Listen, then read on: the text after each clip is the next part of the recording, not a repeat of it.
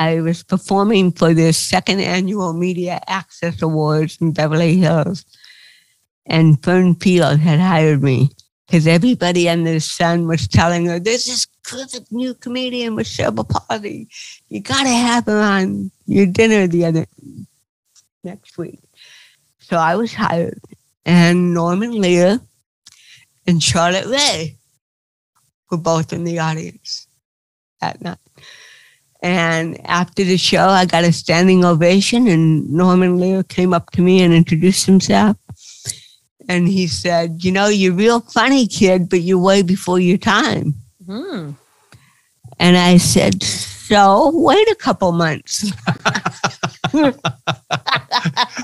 And this is Norman Lear, who everybody should know, but is a huge TV producer. Okay. I didn't know. Oh, huge. Yeah. Huge.